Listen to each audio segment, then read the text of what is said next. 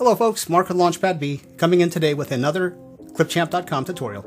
Today's video comes in from a viewer who is named It's Bruh Tap. It's Bruh Tap. It's Bruh Tap. Anyways, he says, hey Mark, I need some help how to freeze frame in Clipchamp. Please help me.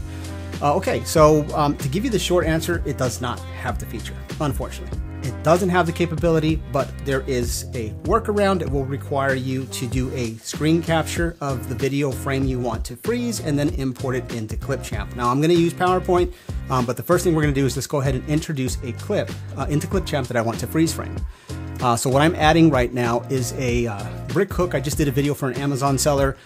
These are these hooks that hook onto the brick, and in one of the shots I had to showcase the size of the hook, or the back side of the hook. So I'm going to go here and find this clip here. This is at a 16, let's say 16 seconds. I'm going to find 16 even, 16.01, good enough. Okay, so now what I'm going to do is I'm going to actually play the video on Media Player. So let's go ahead and pull up my Media Player. And in order to make this happen, I'm going to make it like this. Let me mute this. And again, I'm looking to go to 16 seconds right here, okay? So what you can do is do like a screen print, function screen print if you have that kind of keyboard, and just hit Control V and paste it into like Paint, and then you're just going to crop it. So let me show you how that's going to look. Let me go ahead and do a freeze frame. Okay, and then what I'm going to do is I'm going to go to PowerPoint, to my PowerPoint, because I just what I use, and I'm going to paste it in. Now, what you do from here is you're just going to crop it. So I would basically go use the cropping tool, and basically, I think you know where I'm going with this. I'm just going to crop into it. You can also use like Snag It, and that's typically what I do use, but I figure not everybody out there has that tool. So we're just going to use a screen print. Okay, so now I've done that. Now I'm going to clean it up a little bit more. I want to crop it to the exact edges of the frame as close as humanly possible. So right about here. And the reason this is important is because if you don't get the crop correct, when you go to do the freeze frame, it's going to be off by a fraction, but it's going to look like the image is not aligned. There's a way to fix that, and I'll show you how to do that as well. But for right now, we are basically creating our freeze frame, okay? So now that we have it cropped, we're gonna go ahead and save this as an image. So I'm gonna right click, save as picture, and I'm just gonna save it to my desktop, and we're gonna call it freeze frame.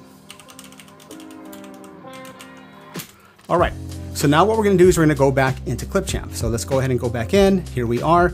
So now we're at 16.01 seconds. I can't get it to 16 for some reason. So we're gonna use the scissors to trim, there we go. And now I'm going to go ahead and import my freeze frame. Drop it in here. And now that we have it, I'm going to split this apart, and I'm going to drop it into here. So here we go. And you can't even tell. Look, we're going to go move in. Let me mute that. And then freeze frame, okay?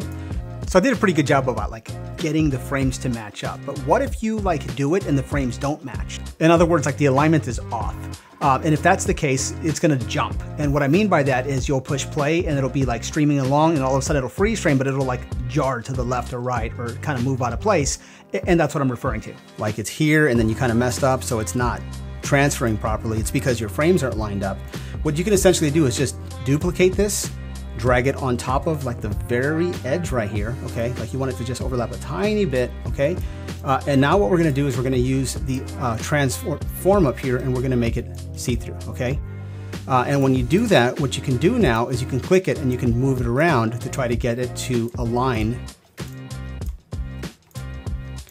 So you basically, you wanna line it up with the one underneath it. Now you're gonna be off by a tiny bit, but it will help you align your image, because if you're not aligned, it's going to look like this. You see how you can kind of see it there? So again, that's a helpful trick if you are not aligned, to go ahead and use the opacity tool to get you lined up. And then once you're lined up, then you take this track and you drop it back down in here. You swap it in with the one that's not aligned properly. So anyways, in a nutshell, that's how you would align your images if you needed to. The cool thing about it is because we just split it, when you get to the other side of the freeze frame, it's going to resume where it was at. Okay, so that is essentially how you're going to do a freeze frame in Clipchamp. Again, it's not actually happening in Clipchamp, but there is a workaround that you can do to do that. Now, Clipchamp, if you're watching this, if you could add a freeze frame, because I myself use freeze frame very often. As a matter of fact, the video that I did for this Amazon seller required me to do like a dual side-by-side screen and freeze framing and motion graphics all at the same time. So there was a lot of layers to build that in. But again, if you could add a freeze frame to Clipchamp, I think people would really enjoy that. So in a nutshell, it's bruh tap. If I got that wrong, let me know. That is how you freeze frame. So good luck when you're doing it, and I hope this has been helpful. To everybody else out there, if you found the video to be beneficial, or if you just enjoyed watching it, make sure that you drop me a like. It really helps me get the algorithms so that I can get more views. My ultimate goal is to hit at least 1,000 subscribers so that I can get monetized, and then I'll have more incentive to continue making these videos. Also, if you have any questions or comments, or if you are not sure how to do something in Clipchamp, or maybe it doesn't do it and you want to see if there's a workaround, leave a comment below and I'll be happy to do something for you. Thanks for watching.